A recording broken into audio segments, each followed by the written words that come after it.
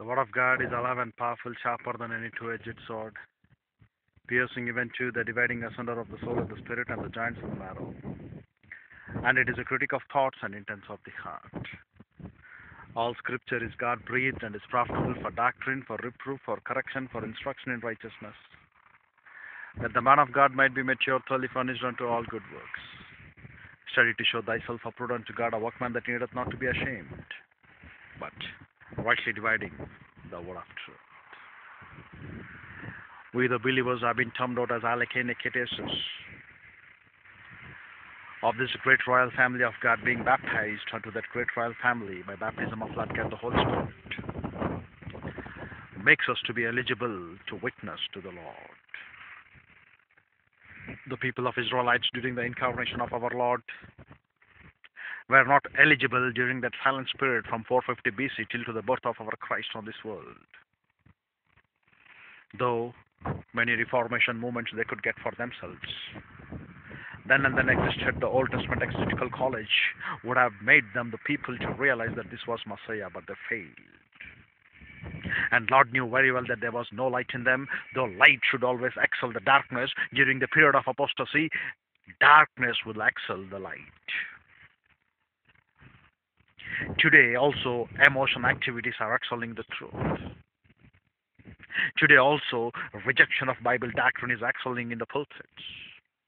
That's why apostasy is rampant to the core, and we know that this world belongs to Satan. There are many false teachers who are trying to come around.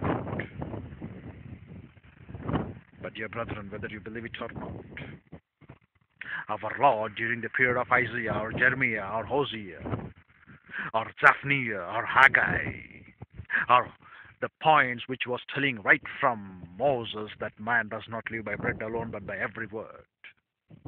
Our Lord, he was telling faith rest in him because he is the one who is capable of doing all things, because there is nothing which could be impossible in the hand of Christ. But the men went on to look upon their human viewpoint, their intellectual exercises, their thoughts, the thinking which they have nothing to be done with the thinking of Christ, the truth which they have nothing to be done with the word of Christ. But what ultimately happened, dear brethren? Failure upon failure was the result. And that's the reason our Lord told to them, they are not capable of witnessing to me because I know what is there in that man. But today in this alekene ketesis, new spiritual species unto Christ, we the church age believers have been called to be witnessing unto the Lord and to be great ambassadors for Christ. How and why? Why was the strategy changed? Why was that from rational creatures we have been termed out to become spiritual creations in Christ? Because the only simple point is that you have been indwelt by the Trinity. Never before the church age and never afterward does God indwell every believer's body, dear brethren. At the moment of salvation, Lord God the Father, Lord God the Son, and Lord God the Holy Spirit take a precedence in the body of the church age believer. God's indwelling continues uninterrupted throughout the believer's life, and the scripture documents this unprecedented indwelling. The indwelling of Lord God the Father has been given in John 14:23, Ephesians 4:6, and 2 John 9. The indwelling of Lord God the Son has been given in John 14:20, John 17:22-23, John 17:26, Romans 8:10, 2 Corinthians 13:5, Galatians 2:20, Colossians 1:27, and 1 John 2:23-24. The indwelling of Lord God the Holy Spirit is exemplified in Romans 8:11, 1 Corinthians 3:16, 1 Corinthians 6:19-20, and 2 Corinthians 6:16, and the ministry being told in John 16:8-11. This indwelling, how can God indwell a believer's body may be a question. God is omnipresent, which involves both his immanence and his transcendence. And that's what we find in Deuteronomy 4:39, 1 Kings 8:27, Psalms 139, 7-8, Proverbs 15:3, and Isaiah 17:5. What does immanence mean? His entire essence is always present everywhere, so that the whole of God is in every place, as told in Jeremiah 23:23-24, followed by Acts chapter 17, verses 27-28. And transcendence means, what does? He is independent of the created universe, so that no particular place excludes exclusively contains him. And that's what we find in Psalms 113, 5 through 6. And Psalms 113:3 tells the presence and the essence of the Lord, which the glory has been given as an order of worship for them. The same procedure should be done on this earth.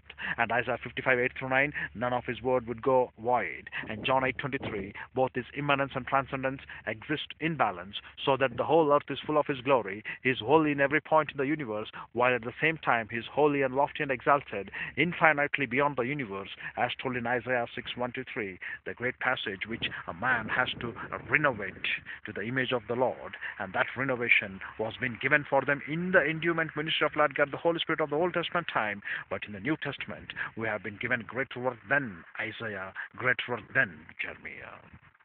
If God is everywhere, what is the meaning of his special indwelling of the church age believer's body might be your question.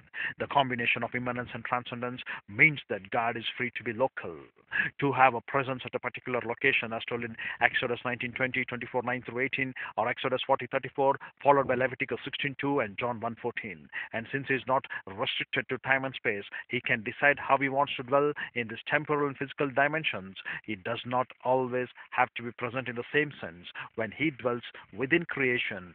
Therefore, he dwells by his own choice and in a manner of his own choosing. And his sovereign decision in this matter is a striking expression of his love and his eternal purpose for this unique dispensation of the church age. Therefore, the indwelling of the church age believer's body is God's local presence in a more intimate relationship with the believer than has ever existed prior to this dispensation. And God's personal indwelling presence within the Christian's body is an astounding fact and the basis for blessing beyond imagination only when we walk in the truth and in the spirit of Lord God, the Holy Spirit. And dear brethren, these few words of exhortation of simple minutes, I want to get a notice to your mind, an earnest appeal of my heart. We are dealing with that great Lord who has given us the privilege now to be great witnesses for him. And he has given us the bona fide gift of a pastor teacher, which is not purely our human energy, but the divine energy. And that bona fide gift of the pastor teacher could be made effective or could be used to the praise of his glory only when we are being faithfully prepared. The things which are needful for us to be temporarily sacrificed to the praise of his glory and his grace, because we are robbing which is due unto him, and we are not giving that which his heart really desires and deserves on our part. The true devotion to Christ should tell us that it is not our taste that is going to consult him, but it is his tastes that we need to consult him. And his taste is in the truth, and his witnessing is also in his truth. And the truth is nothing but the mind of Christ, what we are having, which is Bible doctrine.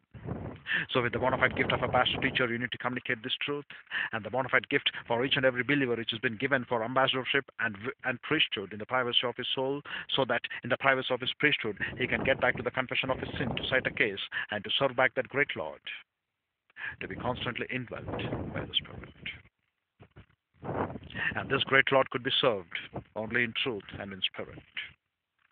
And that's the privilege has been given for us, to be a great witnessing for him. And this grace testifying we can give only when we are in fellowship with him, not walking in darkness, but excelling in light. And Lord has called you are the light of this world and salt of this earth. And we need to be that light and salt to this perishing people. Salt represents doctrine, light represents the truth. And we need to be an evidence, an example, that Lord was right in his wise decision to take us and to give us this Alekene Ketesis period. Because we, the church age believers, have been excelling in the witnessing power which he has given for us, and the witnessing truth which has called for us. And that witnessing truth has to be trained, which is a continuous process, and that training process has been done by diligently taking in the word of the Lord and constantly studying the Bible doctrine and giving them the truth, and the truth alone. So, dear brethren, which way you want to go, you decide. Which way you want to witness to the Lord, you decide. Or which way you want to reject this tape, you decide. But remember, we, the Alekene Ketesus of this church age, of this unique period, have been given this great privilege to witness that great Lord. And if you're not standing for that witnessing, what life is the life that you're living? And what life that is a life that should be left for you, as in comparison to the Old Testament, doesn't differentiate. I'm comparing and talking about the Old Testament, but not talking about the unbelievers of this world. Because unbelievers of this world, at this Arakenikhetesus, the churches being started from the day of Pentecost, they have been more worsened. And they have been more refined to morality. And we, the believers, are not here to compare to that morality, but to look upon that virtue which could be derived from the knowledge of Bible doctrine alone, and that too under the mental ministry of Lord God, the Holy Spirit. So, dear brethren, which way you want to go, you decide. Tomorrow we shall continue our discourse. But we need to be thankful to the Lord that He has given us to witness to Him by the indwelling Trinity, by Lord God the Father, as told in the references of John 14:23, Lord God the Son, as told in John reference 14:20, and by Lord God the Holy Spirit, as told in 1 Corinthians 3 and 1 Corinthians 6. So, dear brethren, which way you want to go, you decide. With our heart bowed and eyes closed, the closing moments being dedicated to those who are here without Christ, without hope, and without eternal life, inaudibly telling to Lord God the Father that to believe upon Christ, that is the moment itself we shall have this eternal truth. This eternal truth is quite very simple. Believe in the Lord and Savior Jesus Christ, and we shall be saved. For the pastors, it is very great. Preach the word, Keresathon and herald the word, in season, out of season, so that Bible doctrine can be number one priority. And whereas for the believers, it is very true for us to search the scriptures diligently, to grow in grace and in the knowledge of Bible doctrine, so that under the mental ministry of Lord God the Holy Spirit, we are here to communicate the truth, and that truth alone is enough for us to be a great witnessing for us, purely under the mental ministry of Lord God the Holy Spirit. So which way you want to go, you decide. Tomorrow we shall continue our discourse. Father, we are grateful for the privilege that was given to fellowship with Thee through Thy word, and not only fellowship, Lord, a great witnessing work that you have given to us under the mental ministry of Lord God the Holy Spirit and the indwelling Trinity. Lord God the Father, we pray that Lord God the Holy Spirit can enlighten us more in depth, so that we could be an effective witnessing and effective testifying on our part, that Thy word alone shall reign forever and forever, and we give back that glory which really belongs unto Thee, and we should be doing that works which your heart really deserves and desires. To this extent, we pray that Lord God the Holy Spirit will enlighten us to realize that as you live in truth, as your eyes are upon the truth, even we also should reside our life in Bible doctrine, and the mental ministry of Lord God the Holy Spirit alone can enable us to do that, and can enlighten us or shed light to do it. To this extent, we pray that Lord God the Holy Spirit will make it a source of blessing and challenge sovereign, Lord, for we ask in Christ's name, Father. Amen.